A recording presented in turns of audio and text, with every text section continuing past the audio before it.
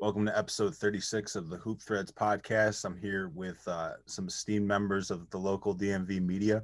Kind of wanted to bring a roundtable together to discuss their careers and then also to talk a little bit about high school and college hoops. So let's start with Ant. Just introduce yourself. Let people know where they can find you on social media. All right, my name is Anthony Haynie III. Currently, I work at Team 980 over near Nats Park. You can find me on Twitter at Anthony Haynie3. Haynie is spelled Haynie. Yeah, pretty much everything. Cool. Marcus? Marcus Helton, editor-in-chief at DMVElite.com. And you can find me on Twitter. It's pretty easy. It's just my name, at Marcus Helton. Yeah, we got to spice that up, Marcus. Marc, what you got? Mark Stern. I run Capital Hoops. My Twitter is at Capital Hoops. Video extraordinaire in the DMV. All right, gentlemen. So we're going to start with Ant first. Just kind of talk about, brief summary of your career, kind of like how you got to where you're at, maybe some good decisions you made, picking one internship over another or something like that got you to where you're at. All right, so I've been at Team 980 since December 2018. But before I got there, I was working as a financial analyst's assistant at Morgan Stanley. But I didn't go to school for, finance and things of that nature. I went to school for broadcast and digital journalism. So that's what I was trying to get into. But I was having a tough time when I graduated. And then one of the prep coaches, E.J. Johnson, he put me in contact with Marc. So at first I started working with Marc, and I was just covering all the local high school basketball games because I had nothing to do, as a graduate of college. And then my boss from Morgan Stanley, he actually put me in contact with the PD at Team 980. And that's how I got involved at Team 980. And there I was a board op at first. I just had to get my foot in the door, to be honest. And I used that to climb my way up to where I am now. I'm a full-time producer for the Travis Thomas Show. But yeah, I was a board op. And then I started doing the digital content for Team 980, working on the website, doing videos. And then from there, I stepped in as a producer, but I was still part-time. And then I just stuck it out. And it took me until, now, actually, I just got promoted last week to full-time producer. So, you just got to thug it out, get your foot in the door, and ask people that are, already there, how they can help you. One of the people that helped me was B. Mitch and Doc Walker. They were always, in my ear telling me to, you need to pay attention to that. You need to come in and try hard. And just trying to give me advice, to be honest. So, yeah. Cool. Recent graduate of Syracuse University as well. We got 3 out of 4 panelists came from SU too. So good to see some orange. Yes, sir. All right. So Marcus, tell us about your journey. Well, I did not go to Syracuse. I went to Western Maryland College, which is now McDaniel College, small Division III school. Played football there. I graduated and got a job as a newspaper writer. And I worked as, covering high schools and colleges in Harrisonburg, Virginia, where James Madison University is located. I moved to the DMV in 2010 when my first daughter was born because my wife is from here and she wanted to come home. So I left my newspaper job and I came up here and didn't really know anyone. I hooked up with a gentleman named Chris Lawson who was running a company called DMV Elite that was just doing like small kind of showcase games, travel ball. They didn't really have any kind of media. So he gave me the keys to do that and kind of built that up to where it is now 10 years later. What was the other part of your question? Just kind of any advice that you have for people kind of coming up in your field. Got you. I guess one of my biggest things would be just get out and work. Like I said, when I came up here, I didn't really know anyone. I just went out to different games, different teams, introduced myself. Like, it's cliche to say you got to grind, but that's really what you got to do. Like, just get out, be seen, show people that you're willing to work, and good things will happen to you. Cool. Marc? Graduated from Syracuse in 2003. I was born here, came back home after college, worked for the Washington Wizards for about 4 years doing corporate sales, and it wasn't all that fulfilling. I wasn't really connected with basketball, which was what I really wanted to be. I wanted to be more connected with the game. So a guy by the name of Tim Chalastri actually started and founded Capital Hoops. And I was a big fan of like the content he was putting out there. And I reached out to him and, we just kind of chatted here and there. And then I don't know how it came about, but he asked me if I'd be interested in kind of like covering some games for him part-time. So for a year or so, I would just go to a game or two every week. The same thing Anthony was doing for me, basically. And he was a younger guy, but he had like 4 or 5 kids, and he just couldn't support himself doing Capital Hoops. So he told me that he was going to sell the company and move on to do something else professionally that would bring in more income. And I told him that I wanted to buy the company from him. So I did that. And, the last 10, 11 years I've just spent trying to grow it and, keep up with Marcus Helton. And, I don't know. It's been great. It's been a lot of fun.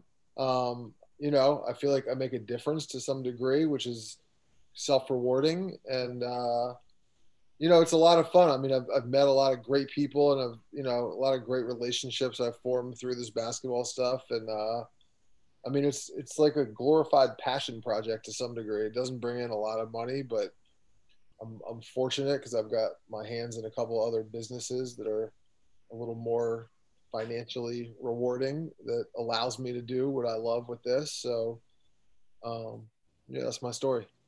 Cool.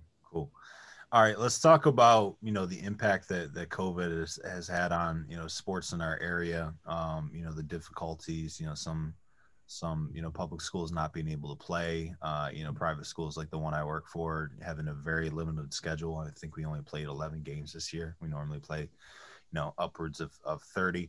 Talk about kind of, and then also, Marcus, when we get to you, kind of also speak on the difficulty in running events, because I feel like you're kind of getting it from both sides. You got one side that's like, come on, do something for the kids. They're in this rough spot. And then there's people that are more health conscious that are worried about, the exposure and stuff like that. So go ahead, Ant. COVID has really gotten in the way. But so I'm a coach at Georgetown Prep, and I haven't really even done too much. Well, I'm a JV coach. I haven't done too much as far as like the team has gone. There's a limited amount of people that can be in the gym and on the court at Georgetown Prep. So those, tight stipulations prevent a lot of, coaching and just being able to try to develop the players that you have there, and ultimately even build connections. We have a kid right now, Kanai Roots, who has not played a single high school basketball game. And I'm not going to lie, I've been on the court with him. He is very talented, like super talented. He can do it all. He can dribble, he can shoot, and get to the basket. It's a little scary. And he was just offered by Georgetown.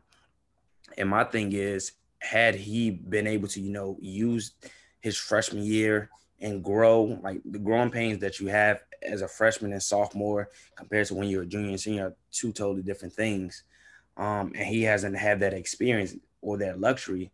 So I think when it comes to like the development of, younger players, is definitely a barrier. And then when you think about the juniors and seniors who are still trying to gain exposure, who may be that diamond in the rough late in their career, they're getting the short end of the stick. So I think it's really tough. And I think before COVID, I think a lot of players often found themselves in bad situations at a university that may not have fit them. And I feel like a lot of universities are going to go out on a limb and, may bring in a player that may not fit their system, but you can't really know until you see them on the court. And we haven't had that, availability to have those players on the court and show what they have. Marcus? Yeah, I mean, just building off what Anthony was saying, like it's thrown so much chaos into everything. Like I'll have college coaches ask me about a kid, and at this point, I might not have seen that kid in a year now. Like I have no idea how much he's improved. I haven't seen, last year when the pandemic shut everything down, right at the end of the season before the start of travel ball, like everyone knows how that process kind of goes. Like, there's always a couple kids who blow up in the spring and the summer. And yeah, there's been a whole class of guys who just had that taken from them. So, all those guys who would have gone into this season, putting themselves on the radar, didn't get a chance to do that at all. So, I'm sure it's really disappointing for them. And like Anthony was saying, when it comes to college coaches recruiting, you've got guys who are they're offering guys and taking commitments from guys they've never seen in person or have never been on campus. So, I mean, what are the ripple effects from that? Down the road, you see how popping the transfer portal is right now. I can't even imagine next year. It'll be crazy next year. Right. Yeah. Well, like I'm saying, it's one of those things. It's just we're all trying to get through it. We're all trying to figure out how to get through it. But it's caused so much chaos and everything. Talk about the events too. Yeah, like you said, that's one of those things. Like I go back and forth on it myself. So it's not. You see, some people are like, "Oh, you got to get these events going," and other people are like, "You should probably chill on some events." Like I'm conflicted myself sometimes. I had my own COVID battle a couple weeks ago, so I know how much it sucks. And luckily, I was one of the fortunate ones who got over it. But it's tough because you got to figure out, what are the protocols? How many teams can we have in the gym? How many people can you have in the gym? What are the best ways to get it to the people, via live stream or video who can't be there?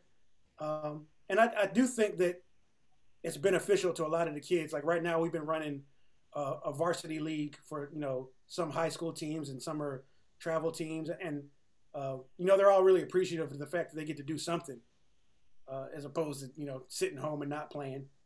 So, Yep. I mean, that's one of those things I go back and forth on. But it's tough, and it's thrown a whole series of,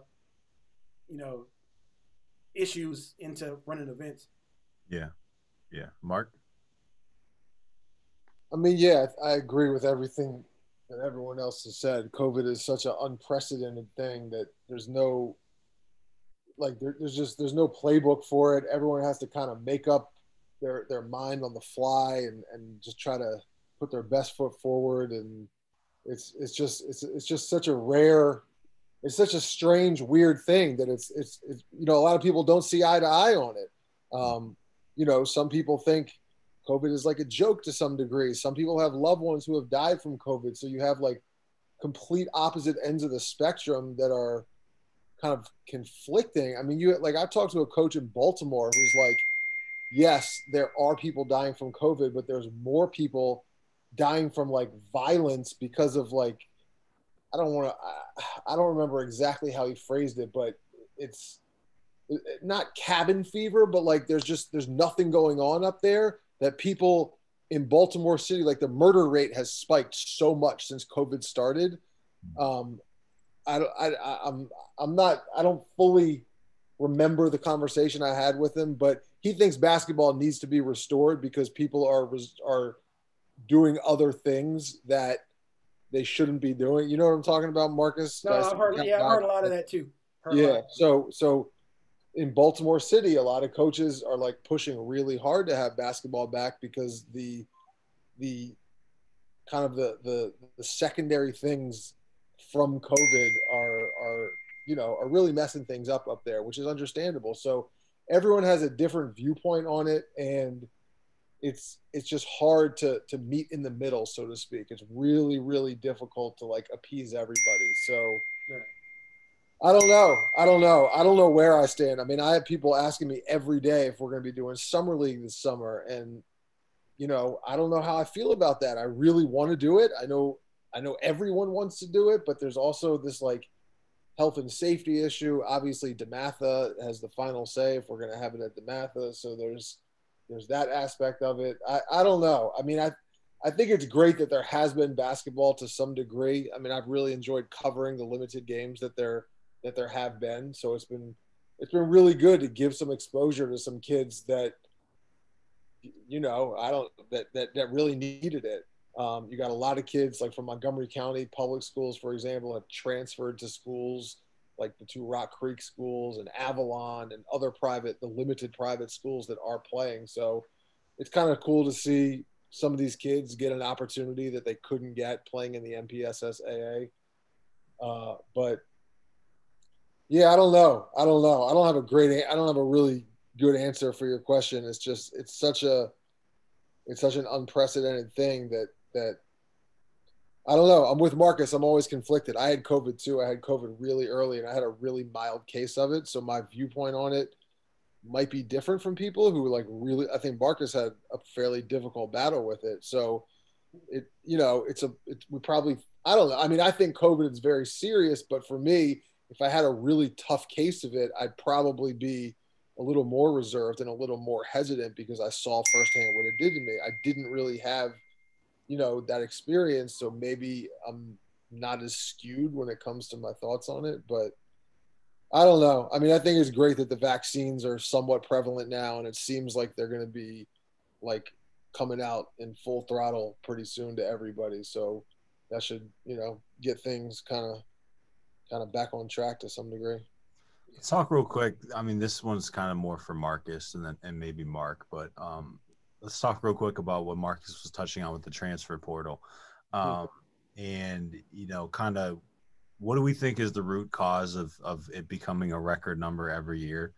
And maybe what are some ways that we can kind of alleviate, you know, the massive numbers that are going in there every year? Because I mean, I don't think anyone thinks that it's good for college basketball.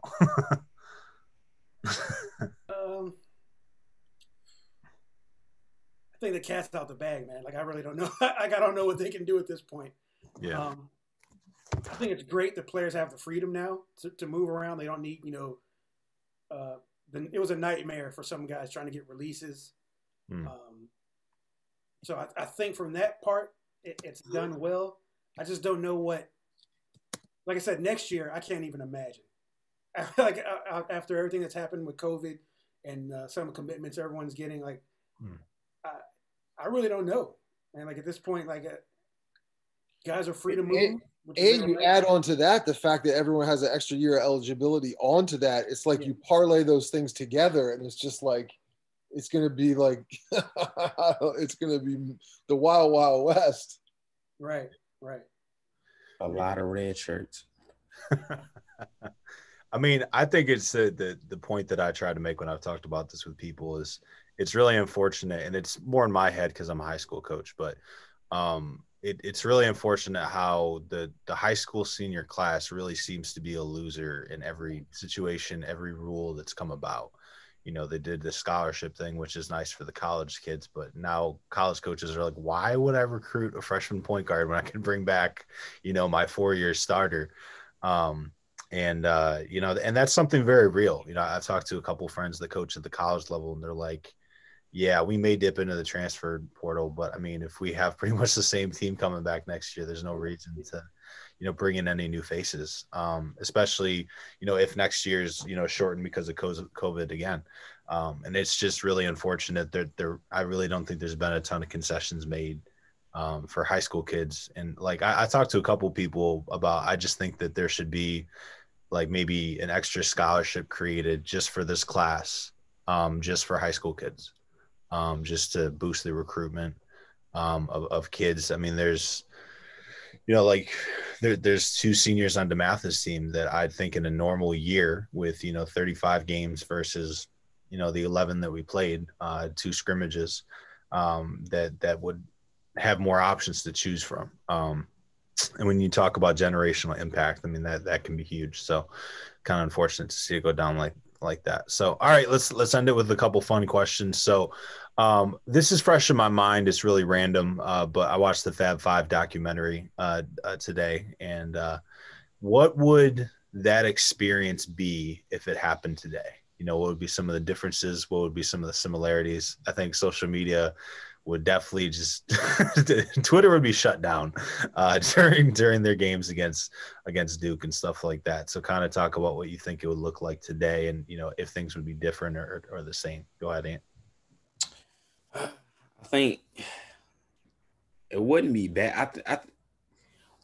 I think since the world is so much more progressive in how you know, they're allowing athletes to, you know, speak out and use their voice, their platform.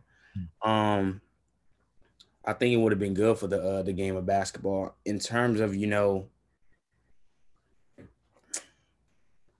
All right, I gotta gather my thoughts. I mean, there's definitely a section of college fans that would be the same as you know, guys back then, maybe not as utterly racist and terrible, but still people that are saying, you know, the game should be played this way, you know, not really liking like the brash style and some of that. But and I wonder if social media would swing that in a positive direction or in a negative direction. Both. You know how social media is. Basketball Twitter is definitely a very divided world for sure. So go ahead, Marcus. So, I mean, are you talking about if now was like the kind of environment where people weren't really used to that many freshmen, like freshmen playing such a key role? Just if that team, like if we erase the history books and there, you know, freshmen didn't play, you know, at a high level, or they didn't play very often in college basketball. So you bring all that revolutionary stuff to now. Gotcha. Kind of, what would that look like? Like you said, it would definitely blow up social media. Yeah. It would make them the team to watch. Just like, you know, now how things are now whenever Kentucky brings in five-star guys or whatever they do. Yeah. I think it'd be similar to that. They'd have the microscope on them the entire time. You know, championship or bust kind of mentality for them, even with a bunch of 18, 19-year-old kids. Yeah. Yeah, I mean, I think it's the kind of thing that, you know, will get a whole lot of attention, you know, deservedly or not. Cool. Yeah, you got some or still room? Yeah, to be honest, I didn't understand what your question was. But going off like what Marcus was saying, social media would definitely make light of, you know, 5 freshmen, African American at that, being literally the center of college basketball. I feel like everyone would tune in. I feel like through social media, the fact that we have Slam Magazine, we have Capital Hoops, we have, you know, all these media outlets to get exposure from these rising freshmen and just like see highlights of these players. I mean, the Zions of the world, the Jalen Greens of the world, the Kate Cunninghams of the world, we live for those moments. So to be able to see them every night or just, you know, on prime time TV, we would cherish that for real. Marc? So I actually see it differently from everyone. I think if the Fab Five was around right now, like we see teams like the Fab Five in terms of their youth so much these days. I think it was so unique and so different back then because you didn't see teams that were so like freshman heavy at that point.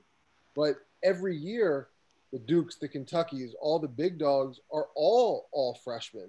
Now, what Ant was mentioning about, you know, 5 African Americans and the landscape from like a racial, from that aspect of it was different back then.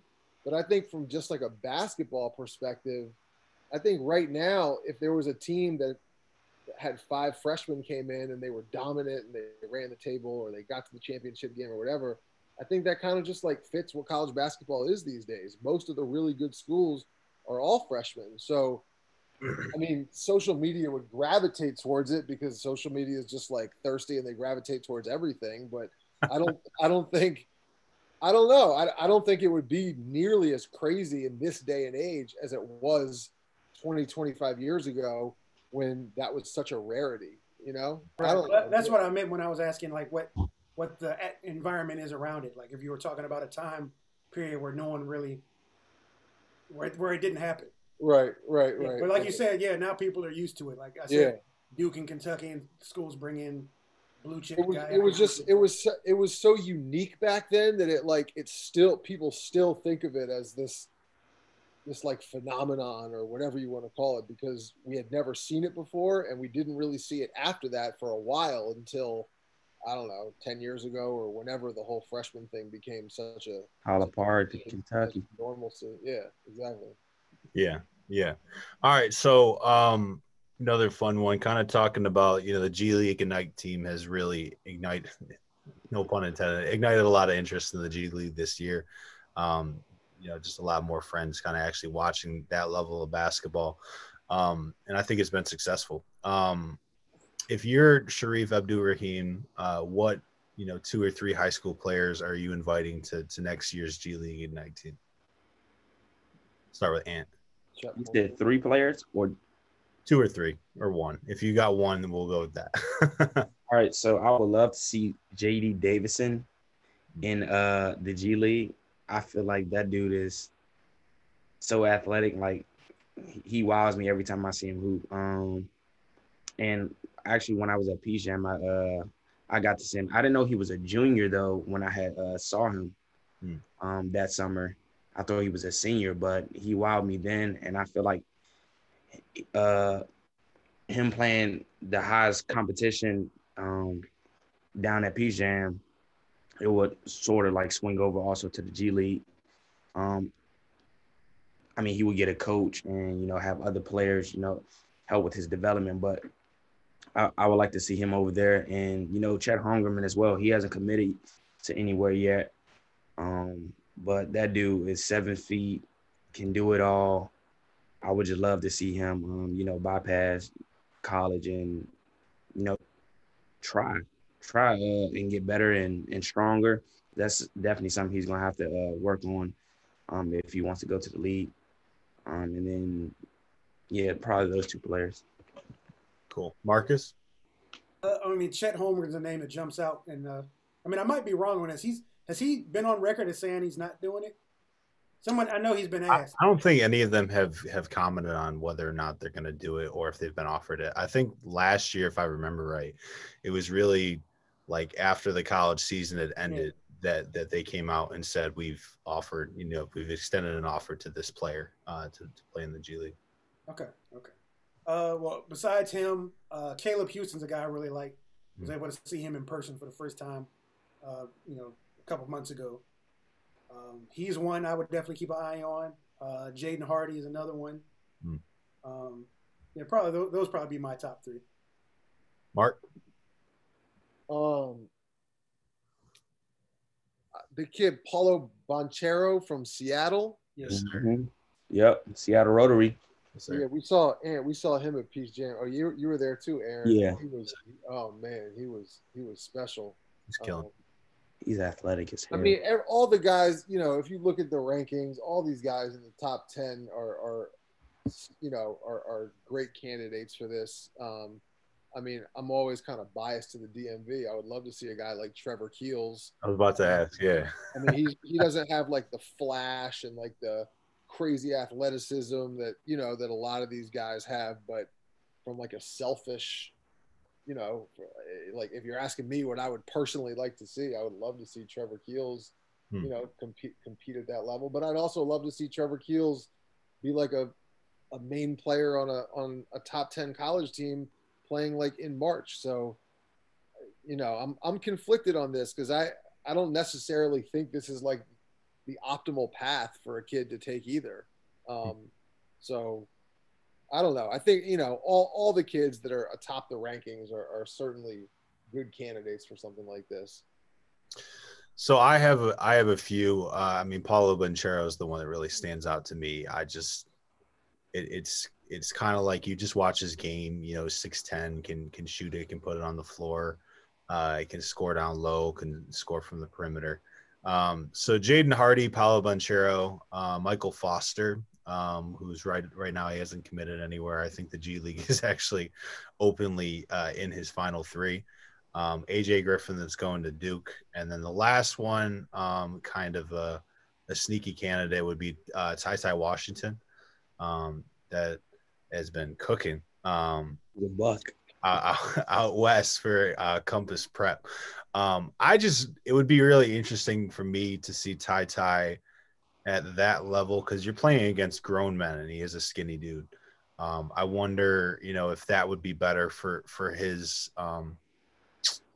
for just down the line for his game. I think it would be interesting to see how he would do against NBA veterans, because a lot of them have dropped down from the league that are playing at that level. But yeah, I was going to ask a follow-up question about Trevor Keels, because I think he could definitely play at that level.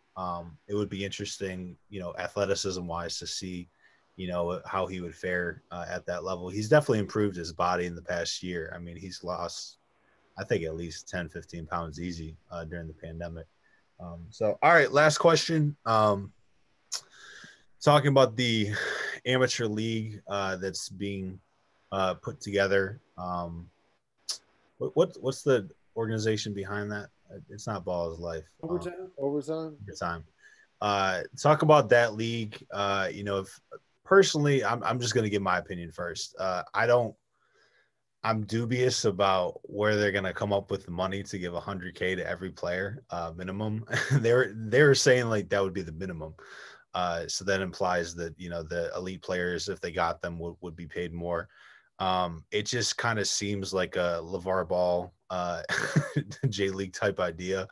I don't really, if it's not, professional coaches that you're bringing in and it's not, you're not being developed at that level, I think that college is kind of the way to go. And if not college, you could do something where, Darius Baisley, you're sitting out for the year and, working with the trainer, already signed with an agent that's kind of providing, housing and all that stuff. I don't really see that being successful. I don't really see a league like that being successful without the backing of the NBA or the NCAA. And the NCAA is obviously not going to put that together if it's in direct competition with, what they have going on. So, Ant, what are your thoughts on that league, Foreman? I actually just looked up this league. I hadn't heard of it. Really? No, I have not heard of it. You live under a rock over there? Nah. It was all the buzz last week. Yeah. Oh, last weekend? Last week they were talking about it. I think they made an announcement like last week, right? Yep. 2 weeks ago, somewhere. Yeah, it's been weeks. I think I heard about it over the weekend. Yeah. But yeah, I don't see, like you were saying, Aaron. Like I don't know where they pull. Where do they get this pool of players from? Like how do you There's not that many guys who fit the criteria, in my opinion, to fit in there. Like I don't know how you fill a league with that. So I don't know if it's a league. I thought I read that it was a team. Okay, and they were going to travel around and play against prep teams. I mean, there was not a lot of information out about it, but it seemed like I was against it for sure, but there wasn't enough information to really have all the facts.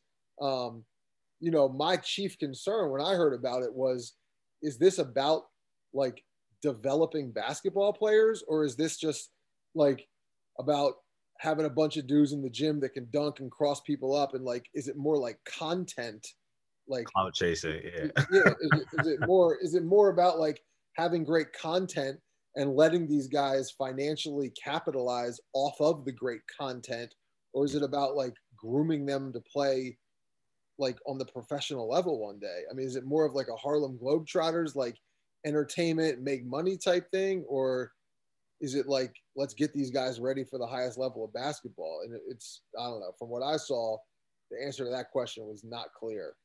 I mean, even if it's one team situation, it's how is prep school level basketball better than Division I level basketball? Because the players that, at least that they're saying that they're going to target, are kind of high level players, and it's just I don't understand how that would be, developmentally, how that would be beneficial for them. So, all right, guys.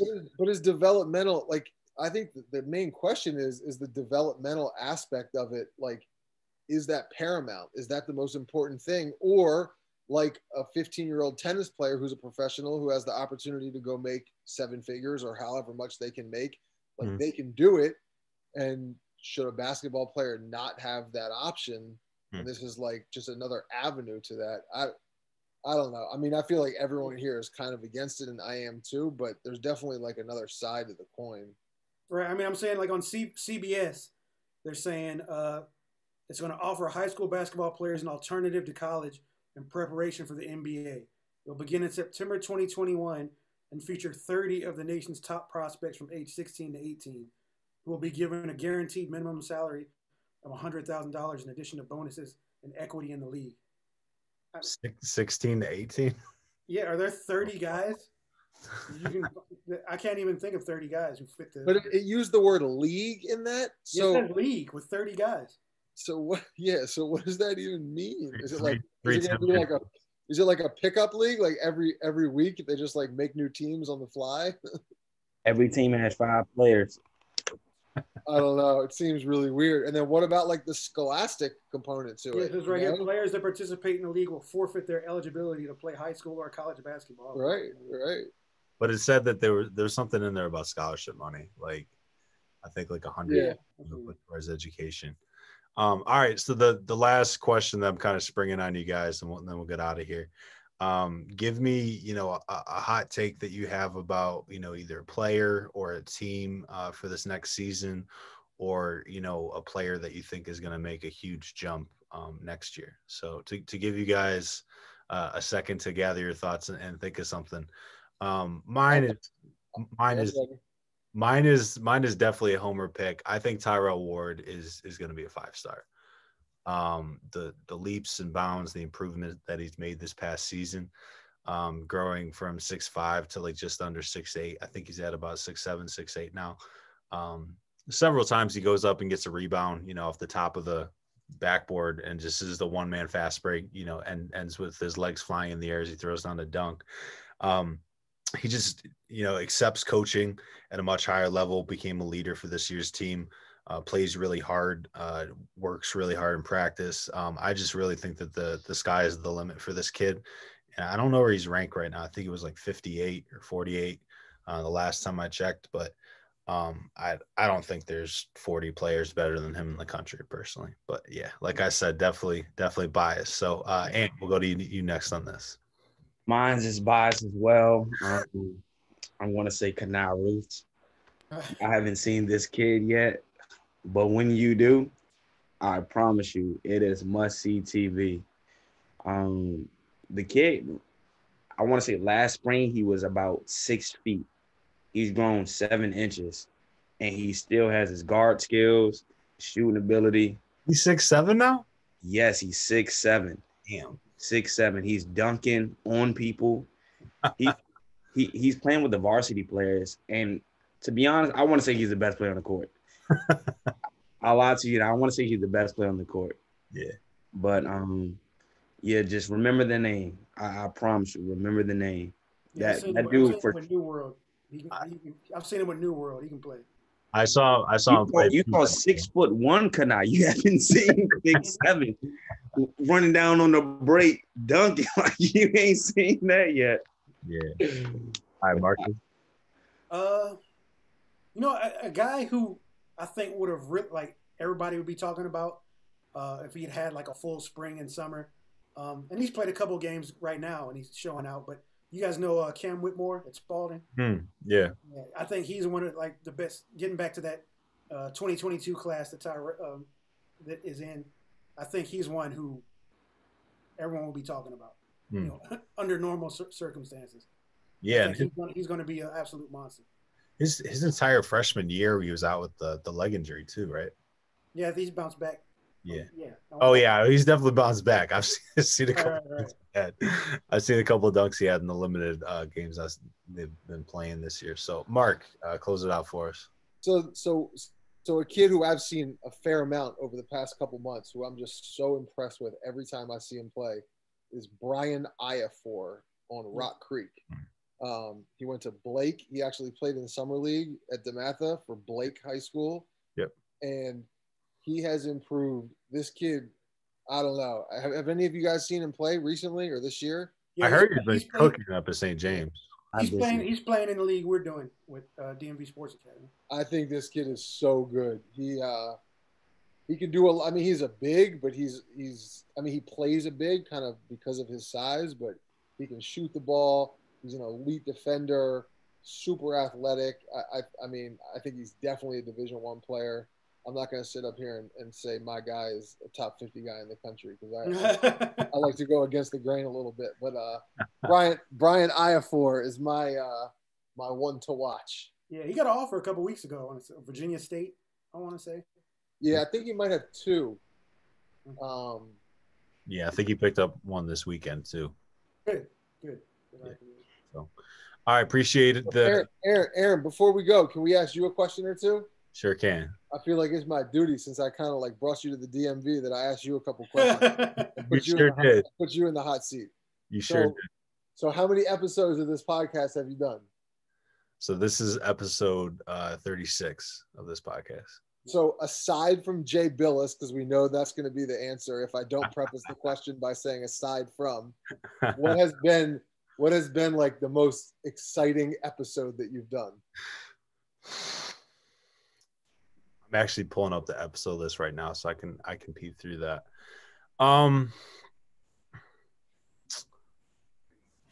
So I think the most informative one that I knew was going to be good, but I didn't know how good it was going to be, was Stan Jones with Florida State. The dude is just forgotten more than most of us know about the game, and he's just an incredible teacher. Just from our conversations with him, and I just learned a ton. Selfishly, the point of this podcast is to try to put young people on the path and learn from people's mistakes or positive choices that led them to where they are in their career. But also, I mean, selfishly, it's just for me to pick up information from, different basketball minds or, people, videographers or people in the media. I just think that learning from all those different angles has been fun. So yeah, he's been a Division I assistant coach for I think 27 years, something ridiculous like that. And then the most fun one was sorry, Mark. The most fun one was probably the one with Ray and Ibn. Was a lot of fun. Just the stories that they had. I didn't know like the caliber of player that Ray was. Back in the day, when he was playing for Roosevelt. I was talking to Doug with Takeover, and he's like, man, he was one of the next ones. He grew up playing with and against Ty Lawson. And Ib had a really cool story about when Ray was basically training him, and he said he was up at college up at Iona, and it was calling back, complaining, this coach ain't playing me, this and that. And Ray was like, yo, you with the bullshit right now, like get in the gym, like get off my phone. And so I picked up a lot of good info from that. But it's been really interesting. There's been some guys like Coach like Stan Jones. Like I didn't really know him that personally. He'd come into the gym for DeMatha a couple times, and I followed him on Twitter, and I think he followed me back, and I was just like, I mean, may as well shoot my shot with that one. But it's been great as far as networking goes, just to give me a reason, foot in the door to ask them questions about their background and just kind of pick their brain about the game. So you ready for my next question? Oh, you got multiple questions. Yeah, I got a couple for you. It's time we turn the tables a little bit and ask you the tough questions. All right. How many times have you asked someone to be on the pod and they were just like, nah, I'm not feeling it? I'm not going to name him, but it's a local AAU coach that said he wanted to be on the pod. We talked for like 45 minutes the day before we were supposed to go on the pod, and I got a bunch of great information about his background. And then he just ghosted me. So he didn't really tell me no. He just was just like, yeah, I'm not interested. I don't really know what happened there. All right. How do you plan on doing this like indefinitely, or is it something that you're going to do for a year or 50 episodes or 100 episodes or? I'm not the type of person to self-promote, but I always really enjoyed, basketball conversations, with you, with Ant, with Marcus, with, friends like Adam Ayalu and, the Prep Hoops guys, Colby and Houston, and just, debating basketball, talking about basketball, arguing, greatest of all times teams and stuff like that. And I always just was interested in kind of creating a platform. And it was just the middle of the pandemic. And I was like, I mean, I'm not doing much else right now. My background education with my undergrad was actually professional writing. So I did do a good bit of interviewing and stuff like that. So I wouldn't say I have a knack for it, but it's definitely something that I enjoy. It's definitely a ton of fun, despite the amount of time it takes. It's definitely time consuming. I respect Marcus Helton a lot more after doing some of this. I'm like, man, this stuff takes a while when it comes to editing and everything like that. How long will it take you from the time you start editing this till the time it's like a finished product on the airwaves? So roundtables are a bit easier because it's normally just, 4 or 5 questions. It typically only takes me 25 minutes I put in chapter markers for the time when I asked each question. Okay. That's the most time consuming bit. And then I try to clip out, 30 seconds, a minute of audio for social media. And that takes 20 minutes maybe. So it's really not a ton of time. I honestly spend more time researching the person I'm interviewing, listening to interviews of that person, and just coming up with good questions and just running it by, media people that I know to scan and let me know if there's anything, that I need to ask this person. Or I always try to surprise each guest with the question when they come on. So it's been fun. Aaron Proyer, you're officially off the hot seat. All right. I appreciate the time, gentlemen. Again, let the people know where they can find you on social media, and then we'll get out of here. It's your boy Ant. You can follow me at Anthony Haynie 3. Anthony Haynie 3. Marcus Helton. Find me at Marcus Helton. Simple, like I said, MarcusHelton. We're not letting you on the pod until you sauce it up. You gotta come with something. I'm a simple man, man. Yes, sir. Marc. Capital Hoops at Capital Hoops. Swoosh. Bang, bang, chicken and shrimp. All right, y'all. Have a great day. Appreciate the time. Good to see you guys. Thanks, Aaron.